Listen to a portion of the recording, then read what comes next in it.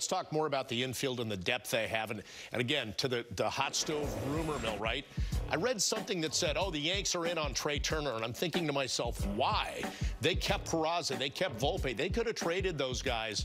As we look at this, and it could be LeMahieu at first or second if Rizzo comes back.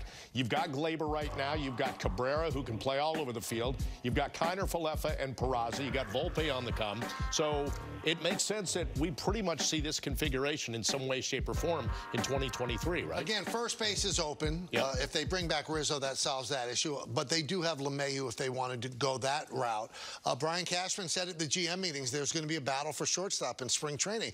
And you're right. If they didn't believe in Peraza and they didn't believe in Volpe, then they would have traded them for something they might have needed for the stretch run. So they really believe in these players. I think Volpe might be looked at as a guy that, unless he just bowls people over in spring training, could join them later on in the year. Peraza has a chance to beat out Kiner Falefa. So does Oswaldo Cabrera. He could play shortstop as well. And Cashman said that Josh Donaldson is his third baseman. But the one variable in all of this, and it also involves LeMahieu, if in fact they re-sign Rizzo, there have been rumors, do you trade Glaber Torres now before he starts earning big money? And he did come off a pretty good year, and he seems more comfortable at second base. That's a possibility as well. Would it make sense to move some guys around and try and trade Donaldson in the final year of his deal? Doing that, the obvious story there would be you'd probably have to eat some money.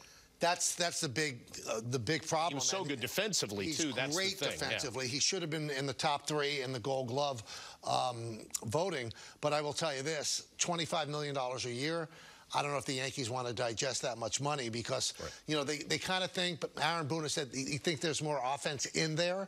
We know the defense is there. I mean, he played a Gold Glove caliber third base, but hitting-wise, it was not what they expected. They expected more from him. He did not have a good postseason at all. But I could see them starting the season with him at third base. Now, if they get somebody to say, we'll take him and we'll give you our bad contract, that's a deal that could move as well. But again, it all hinges on whether they bring back Rizzo. If they bring back Rizzo, then LeMahieu could automatically move to third base, and they solve that problem. But right now, there's so many moving parts, and as we said right at the start of this, it all hinges. It's contingent upon Judge and Rizzo, the other moves that you make. All right.